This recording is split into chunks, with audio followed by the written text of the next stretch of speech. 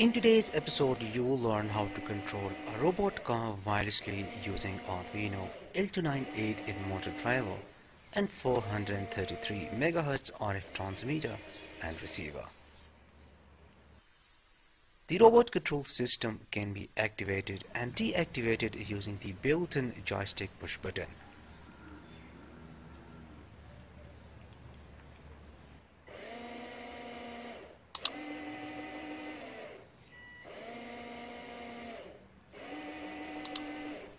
Depending on the movement of the joystick and the value of the VRx and VRy, the speed of the DC motors can be controlled in real time, which gives you more control over the robot car. This is the second version of the robot car. While in the first version I used an Android cell phone to control the robot car using the HC05 Bluetooth module. The link is given in the description. Today's episode is based on my previous two tutorials.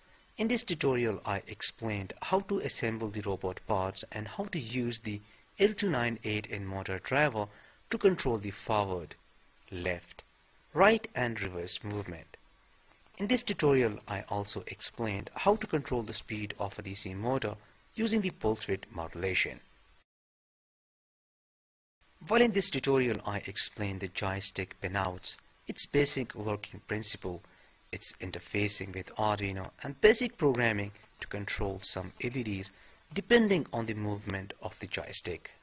If you are a beginner and you have never used the joystick module and L298N motor driver, then I highly recommend you should first watch these tutorials and then you can resume from here. Without any further delay, let's get started.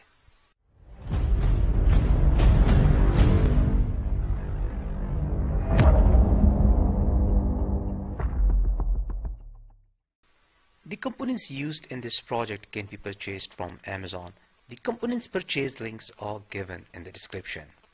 All the connections are exactly the same as explained in my previous tutorial. The only modification that I did is the addition of the 433 MHz RF receiver module. The VCC pin of the receiver module is connected with the 5 volts. The ground pin of the receiver is connected with the Arduino's ground, while the data pin of the receiver is connected with pin number 3 of the Arduino.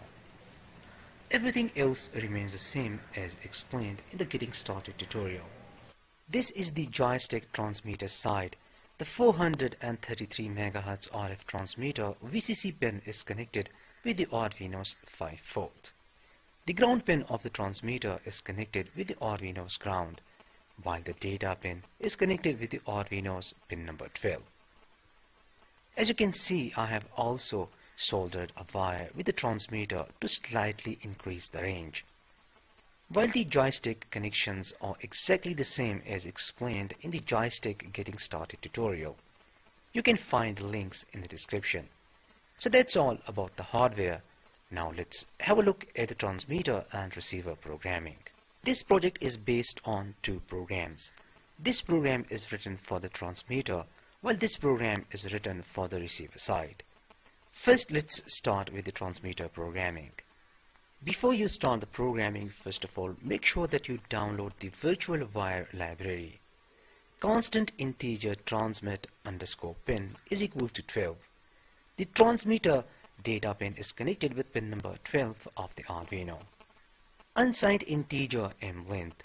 The m length variable will be used to store the message size. Integer button F is equal to 0. This variable will be used to store the on-off status of the joystick push button. As the VCC pin of the transmitter is connected with the Arduino's 5 volt, so I use the pin number 7 of the Arduino's to provide 5 volts to the joystick VCC pin. So the joystick will be powered up using pin number 7 of the Arduino. Integer button is equal to 4. Joystick button is connected with pin number 4. The VRx and VRy pins of the joystick are connected with the analog pins A1 and A2. while these two variables will be used to store the values coming from the VRx and VRy pins. In the void setup function, we only set the baud rates and set the pins to input and output using the pin mode function. Then starts the void loop function. Control function is a user-defined function.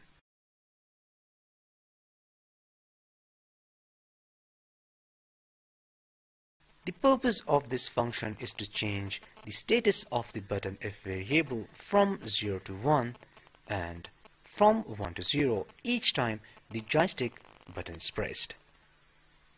If button if is equal to 1.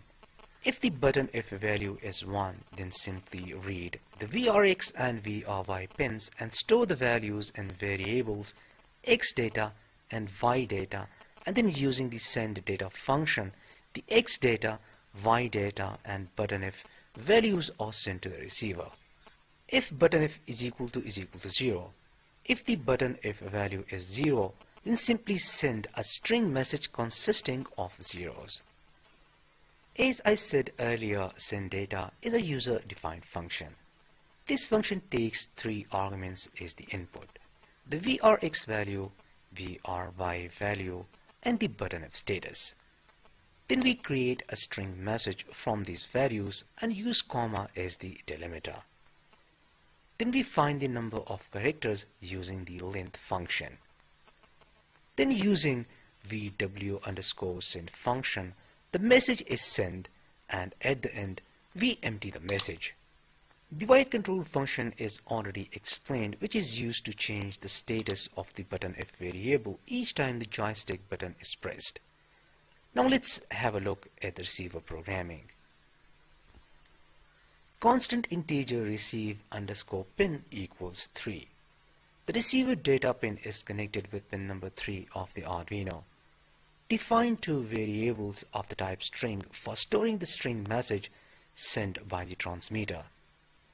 Then I defined some variables for storing the VRx, VRy and button status values.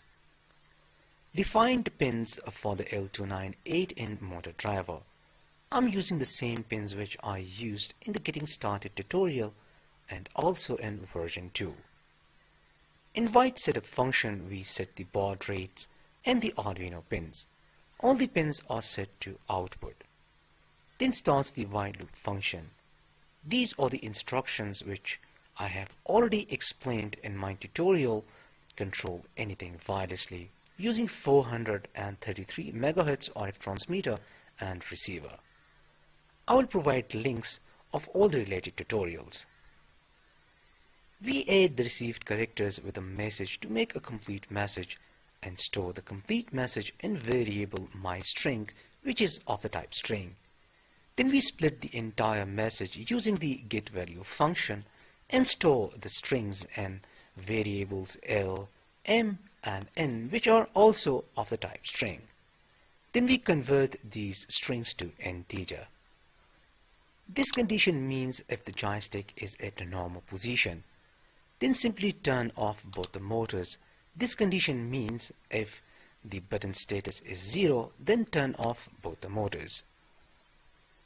For the forward movement, the value of the X increases from 510 to 1023, while the value of the Y stays between 480 and 510. These values can be different for you. You can check these values as explained in my previous tutorial. So this condition is used to check if the value of the VRx is increasing. Then using the map function, the minimum and maximum values are set. As the VRx value increases, the speed increases.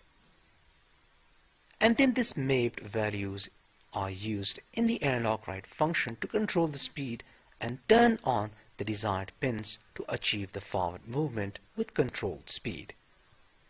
The same method is used in the reverse, left and right movement.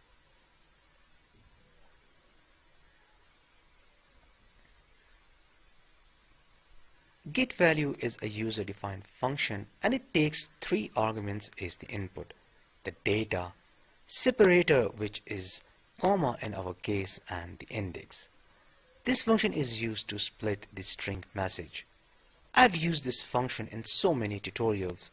These programs can be downloaded from my blog page. I have already uploaded these programs. Let's watch this project in action.